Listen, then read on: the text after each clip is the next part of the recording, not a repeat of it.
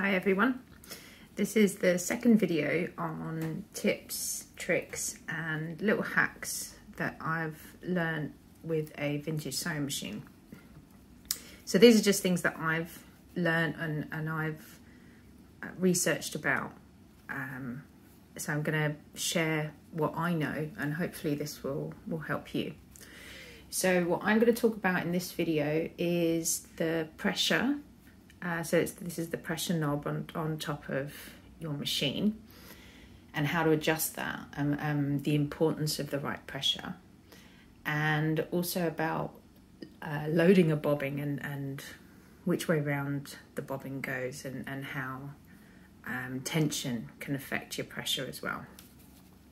Now I would love to be able to slice open a sewing machine and show you how the pressure works, but I can't. So we have just a piece of fusible foam because it's thick enough and clear enough to be able to demonstrate pressure.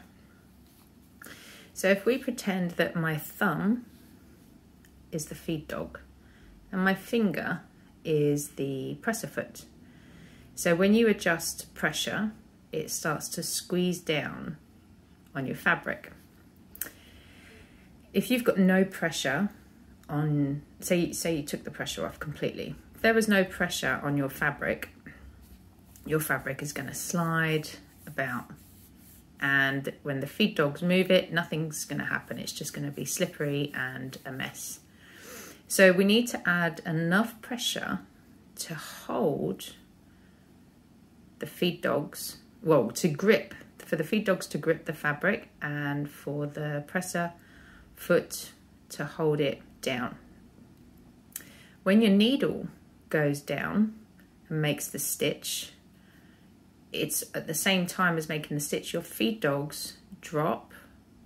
If I do it like that, they start to drop, they come backwards a bit, and then they start to push. So what happens, well, obviously you know how that bit works. If there isn't enough pressure, it's not going to do anything. So with some pressure, it will start to move your fabric. If you have too much pressure, this is too much pressure. Even with your needle going down into the fabric, there's too much pressure on the fabric and the feed dogs to get it to slide. So you can start getting problems with the needle not making the right stitches, or it just starts to create a nest because you've got so much pressure on there. So that's the basic principle of pressure, is to hold the fabric and to stop it moving about this way. And, you know, obviously moving towards you, you don't want that. So you have to have sufficient amount of pressure. So sufficient is such a wishy-washy, it's not precise. It's just a matter of finding what's right for you, the right amount of pressure to hold the fabric in place and to feed it along at an even, comfortable amount. If you had, let me fold it that way, a thin piece of fabric like silk, obviously you don't need as much pressure, because as soon as you start putting pressure on thin fabric, that's going to make quite a bit of difference, and your feed dogs are going to get jammed, or with some fabrics, the feed dogs will actually dig into the fabric and start to bruise, dent, rip, because they're teeth. Those feed dogs are teeth. So with very thin and delicate fabrics, you need less pressure.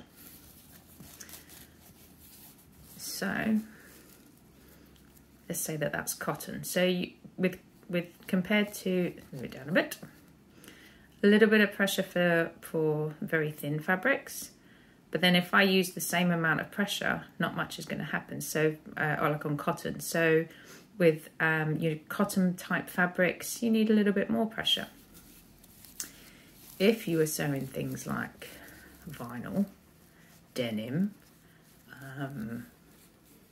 big canvas or tents or wood, obviously that's a lot more fabric, which means you are going to need more pressure on that. A little bit of pressure with lots of thick fabrics is going to do the same thing. So the thicker the fabric, the more pressure you need.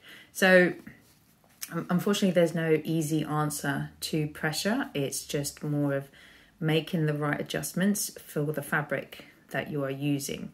Most of the time, you won't even need to touch your pressure. But if you are using, I suppose the only time you're going to play with your pressure is if you're using very, very thin silks. Silks, or I don't know, what's thinner than silk? Curtain net. No, that's probably thicker. I don't know what's thinner than silk. Silky stuff.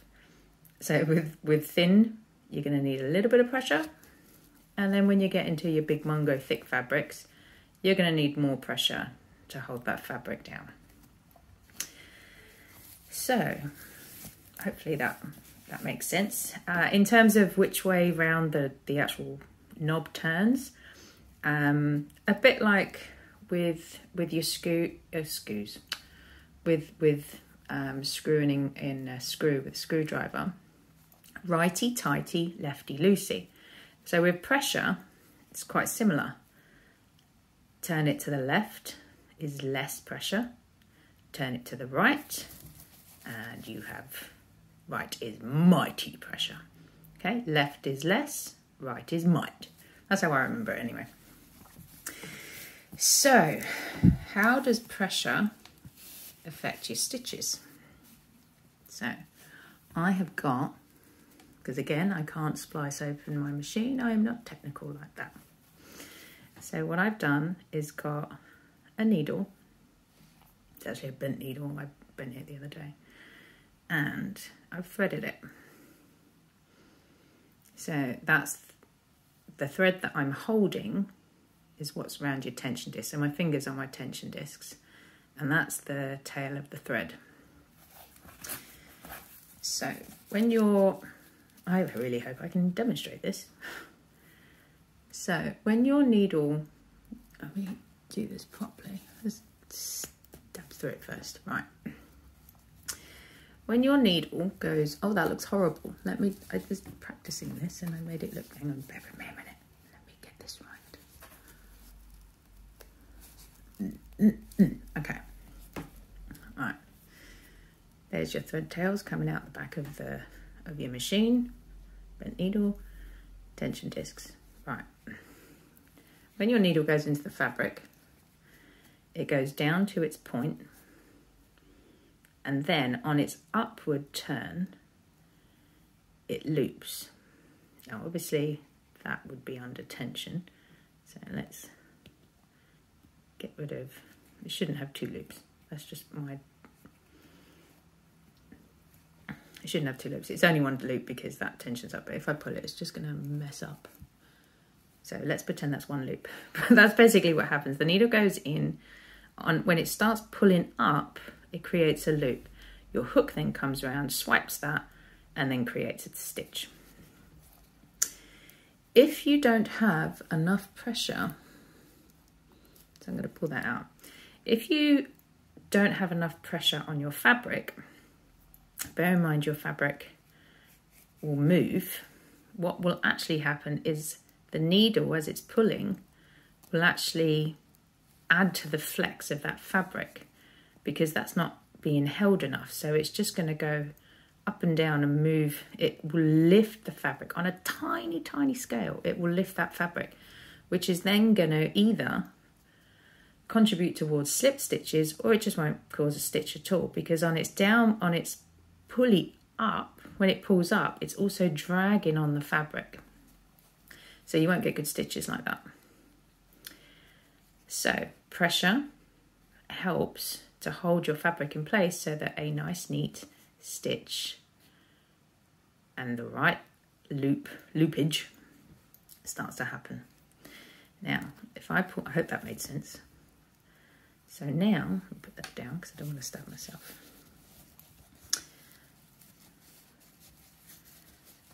Now we've got mungo fabric.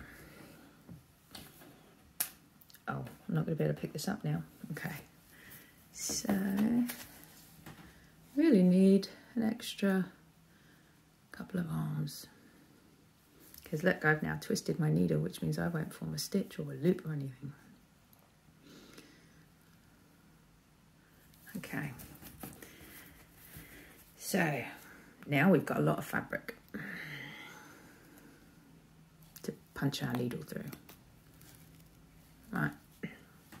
Again, same thing. If there is not enough pressure, first thing is that needle is going through all those layers of fabric to come through the other end. It might make a loop, or as you can see, that's not making much of a loop at all. And it's gonna start to, well, we start to recognize what that is, a little nest building. Because there's not enough pressure on this amount of fabric, and there's a resistance because it's got to go through for example, 4 thick layers. If you increase the pressure, the distance that needle is traveling through the fabric starts to be a lot less, which gives the needle and the thread a chance. If I do that, I need an extra hand. I'm trying to squidge it. Because there's less resistance, there's then less resistance on your thread to create the loop, which is, you can just about see it there. So the wrong pressure will cause stitching problems. Doesn't matter if your tension is perfect or anything like that. If you've got the wrong pressure on your fabric, it will start having problems with your looping. So I hope that makes sense. It's just a bit of trial and error, a bit like setting up your tension, but I am going to go through tension. But I hope this is a good way of just understanding the importance of pressure and what the wrong type of pressure will create with your stitches. If you've got thick fabric and you have got too much pressure, even if your needle makes the stitch, when that comes back up, when that comes back up, you've got so much pressure on the feed dogs. Where's my feed dog? Feed dog. You've got so much pressure, the feed dog isn't going to take that fabric forward, which means when your needle comes down, it's going to just keep stitching in the same place. So pressure is important. It also depends on the type of fabric or how many layers of fabric you're doing. Mainly, the only time, as I say, you're going to adjust your pressure is going to be with very thin fabric or with Mongo thick fabric. But I hope that explains or kind of demonstrates the whole needle thing. Put that there. Okay, the other thing I'm going to go through in this video is loading a bobbin. The next video I'll go through tension because that I'm going to need a bit more time with that. Well, let's talk about bobbins. And I've got, as I say, you might not even see the sewing machine in this video.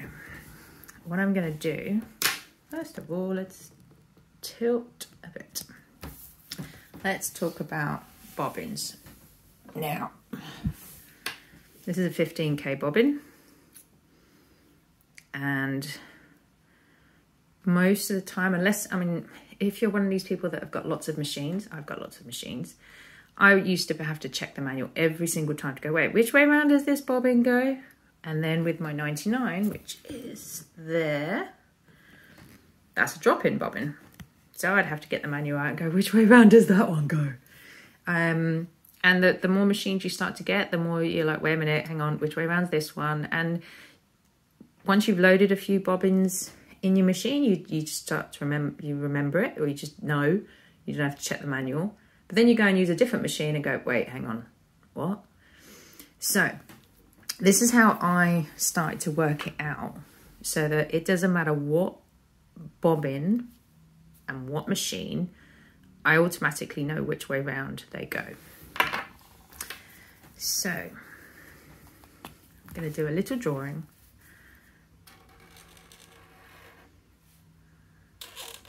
And then we're going to just have an imagination.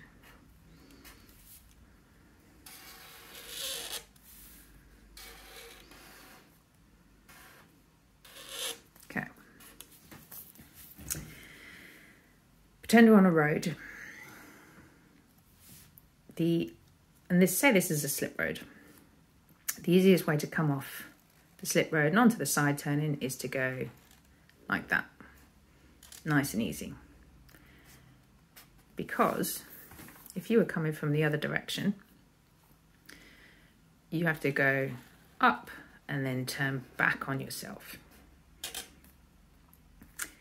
Now pretend this is thread, that this, our little arrow here is thread. Bobbin tension, just like your top tension, it needs tension when it's going round in your bobbin case or in a drop-in bobbin. The only way to do that is the angle of the thread. So if the thread is going into that slip road nice and easy, there's no tension. But if it has to go up and make the turn, it has to slow down, and that turn and almost coming back on itself creates a level of tension. Just like with your top tension is having to, so that's your machine. Let's do a fat machine. There's your thread. And your thread is going up, it's going back on itself around the tension disc, and then it goes up, and then it's hooking, and there's lots of the tension, the thread is going back on itself quite a bit. So your bobbin tension is doing the same. So now look at this. So this is a 15K. And I'm just going to drop my bobbin in. The thread has to go, obviously, in that little slit there. Let me take that out a bit. It has to go in that little slit there. My thread is coming towards me at the moment. So if I drop that in, the thread can quite easily drop in there. No resistance at all, because the thread is coming towards me anyway, so it goes straight in. Well, we don't want that. We want it to go back in on itself. So if I turn it the other way around so that the thread is coming away from me, now it has to go back on itself. Hang on.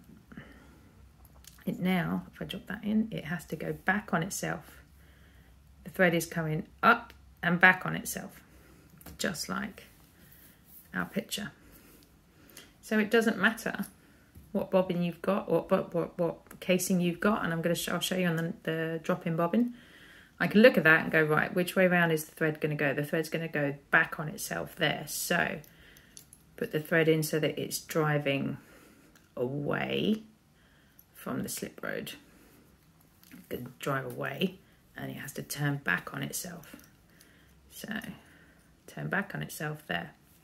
So if I now clip that in so that that's not going to go anywhere, it is going away from our little slot there, not towards.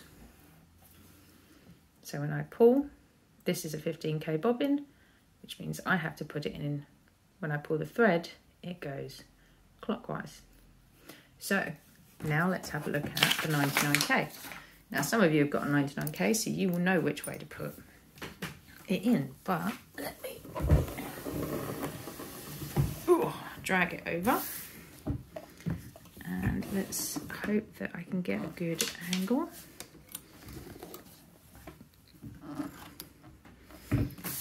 No, I haven't got the right angle for you, so let me go about there. Now I need a pointy thing. Okay, so I can look at this drop-in bobbin mechanism, and there's my slot, which means the fabric's going to go into that slot and go that way, which means straight away I know that my thread can't be coming this way, it has to be going around that way to be able to go backwards. So let's get, or is it the other way? Let's have a look. And this is the thing, if you know, you can look at any machine and do it. So I'm going to put my thread in. I'm going to drop it in. So my thread is dropping around towards me. I'm pulling it and it's coming towards me. So I know by doing that, it's going to go back on itself. If, get it out. I had it the other way around. That thread is without resistance, just slotting in there. If you've got you drop a bobbin in and there is no resistance and it slides straight in because it's going at the same angle, that is basically, where's my piece of paper? It's this. Oh, let me turn it the other way around, because that's more like this picture. It's just slotting straight in, slotting straight in. We don't want that. We want it to go back on itself. So I know that is wrong. Take it out. As I say, I'm not looking at a manual or anything like that. It's the fact that a bottom bobbin requires tension as well as the top. So I'm pulling it this way, but I know I need to slot it at the top, which means it's going to go back on itself. Now we've got tension on the bobbin. Now I know with the 99K, you then just slot it in there and then you just close up. So have a look at your machines. Don't look at the manual. Obviously you can look at the manual, but even if you don't look at the manual, you can look at any bobbin on any where the bobbin goes, any machine, basically go in the opposite direction. Create resistance in your bobbin, which means, if you can remember, or even if you draw it out, you don't want the easy route off the highway, the motorway. You want to be able to create the U shape. You're going across and back up on yourself. I hope that has helped. The next video, trying to explain that, I know it does take a little while. But the next video I'm going to do, I am going to talk through tension, which used to be an absolute nightmare for me. But I've learned an easier way now to do it. So the next video, I'm going to go through tension with you. But I hope that's helped with understanding pressure and understanding bobbins and which direction they go in.